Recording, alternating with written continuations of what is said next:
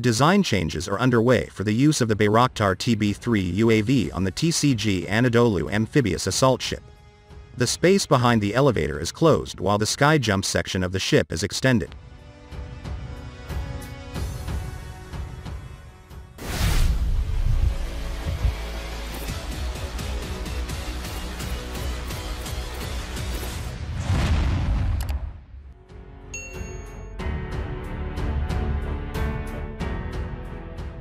Defense Industry President Ismail Demir said regarding the TCG Anadolu and Bayraktar TB3. The Bayraktar TB3 UAV, which can land and take off on ships with short runways, will make its maiden flight this year.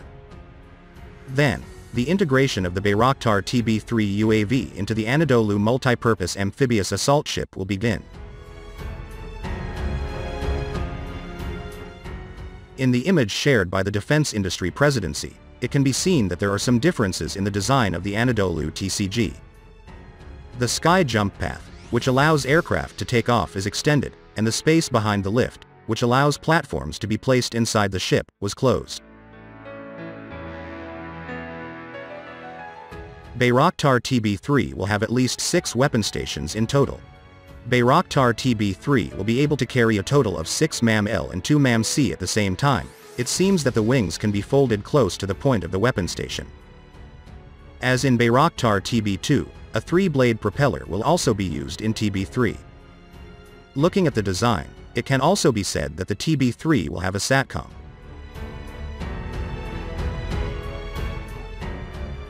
In statements made by Selçuk Bayraktar in recent months, we are developing an aircraft called Bayraktar TB3, which can land and take off from aircraft carriers.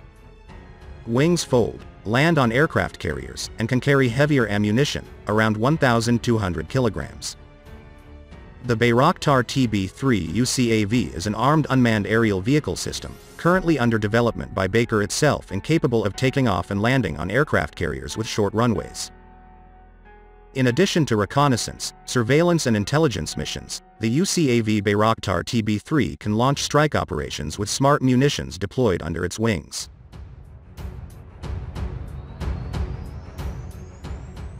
The Bayraktar TB3 is able to carry out armed operations overseas in part due to special capabilities, such as the foldable wings that allow it to be used on aircraft carriers.